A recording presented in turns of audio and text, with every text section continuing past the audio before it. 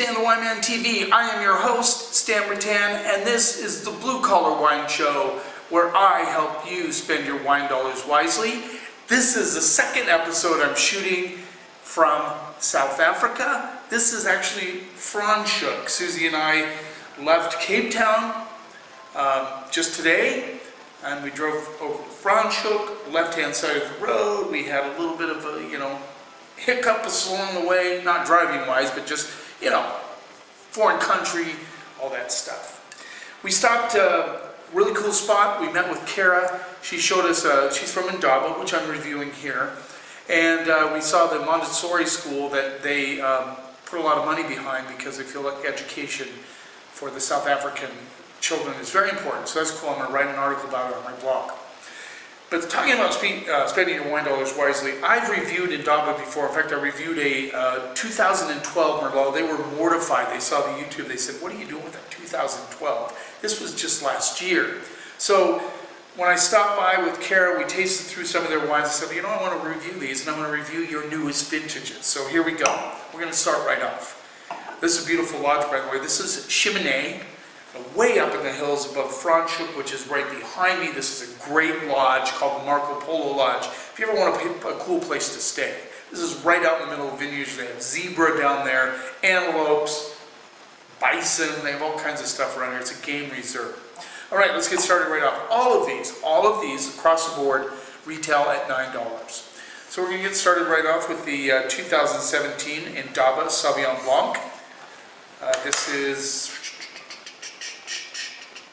sustainably grown, superbly crafted, of course. 13.5 alcohol. Let's get a close-up. By the way, Susie and I are having a great time here in South Africa. Hard to believe that we have 1 week and we're going to be heading back.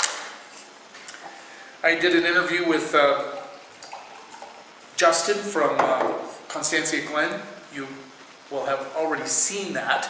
I'm putting that up soon on YouTube, actually tomorrow here, so it'll go up on Friday, and this one will go up hopefully on, well, this might be next Friday. It's because the way it's working out. All right, so let's see what we get on the nose, the 2017 Indaba Sauvignon Blanc. Guess I'm going to have to drink these. I don't have a bucket.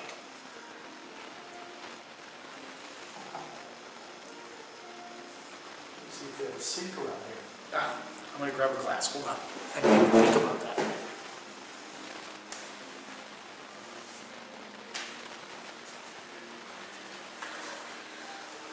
There we go. My duck bucket. Okay. So I get a lot of melon on the nose right off the bat. A little bit of a wet stone component, which I really like in this wine. Get a touch of grass, not a lot. This isn't what I'd call a grassy nose, but it has a little bit, just a hint of grass. But I like the melon aspect and just a touch of mango. Let's see what we get on the palate.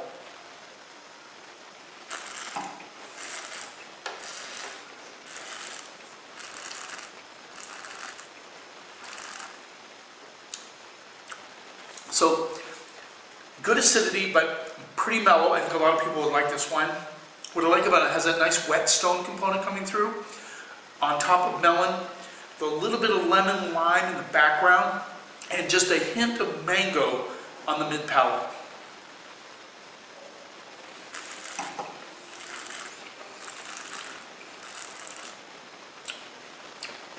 Not complex, but very delicious. And that's what Kara said they're shooting for with these Indaba wines. Is they want people to open them and enjoy them. They're not shooting for a huge complexity.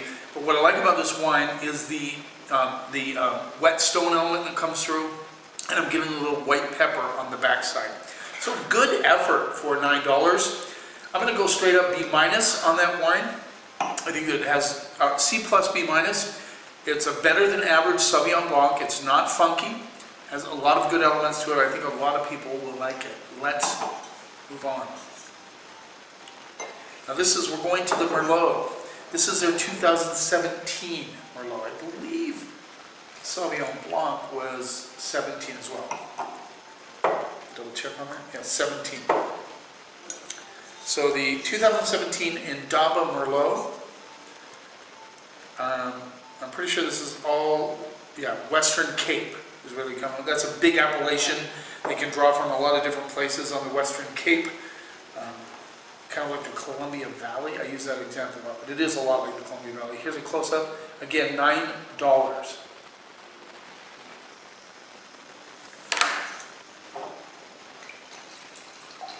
Okay, $9. We tried the 12. I actually liked the 12, which told me that the winemaker is serious about his wine. I know these are inexpensive, but anybody who can make a Merlot for $8 or $9 retail, and have 5 or 6 years on it, still drinking good, that says something about the winemaker. Let's see what we get on the nose. So I get a lot of like cherry candy is what I'm getting on this. Just really like good hard cherry candies. Maybe with a touch of red flower. So let's see what we get on the palate.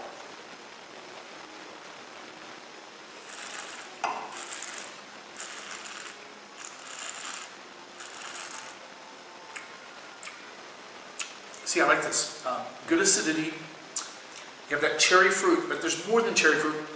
There's a little bit of a pomegranate note coming through, a little bit of tobacco, and let's see what else. But that cherry candy aspect does come through.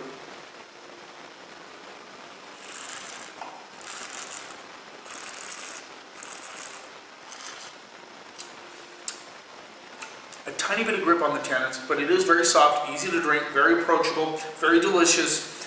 Anybody for $9 would not complain about this. And let me tell you, this would be a great pizza wine, burgers, hot dogs, and you can even have it with a steak. It has enough of that acidity there to do that.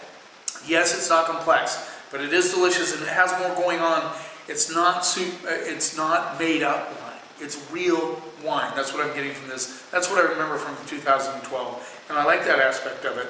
I'm going to go straight up B on this one. I think it's a solid effort for $9. Yeah, maybe B minus. B minus B. Really like it. Might be being generous because I'm on vacay. I'm out here in South Africa. It's a beautiful thing, but I'm serious. This is good Merlot. If you're a Merlot fan and you want something that you can, for $9, this is redonkulously good. So I'm going to go B minus B on that one. Let's move on. We'll rinse here. Again, $9. This is the Indaba Mosaic 2017. So this is a blend. 2017 Mosaic by Indaba. See if I can find the, yeah, it's predominantly Cab, 78% Cab, 12% Merlot, and 6% Cab Franc and 4% Petit Verdot. So it's a straight up Bordeaux style blend for sure. Sorry it took me so long to read that. Not the perfect lighting here. And you all know that my eyesight sucks. Let's see what we get on the nose. This has a cherry, but a little bit of plum action coming through on this one. A little bit of tobacco on the back end, which I like. And a little bit of licorice. So I get this plum cherry licorice notes coming through. Let's see what we get on the palate.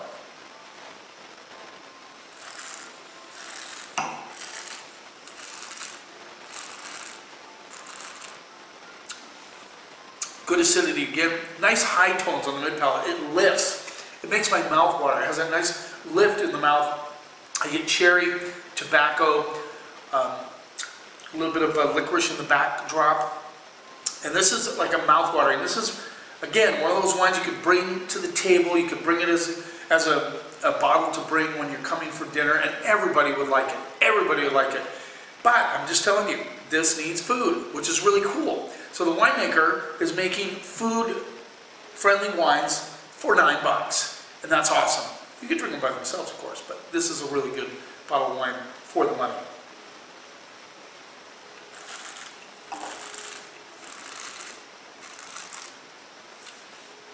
A little bit of raspberry, a little bit of a tannic grip on the backside, and then it gets a little earthy and tobacco on the back of the finish. Great bottle of wine for $9. Seriously good wine. I'm going to go straight up B, hedging towards B plus on that. It's a great value and good wines. Seek out Indaba Wines. They're really good. You keep watching, and I'll keep helping you spend your wine dollars wisely.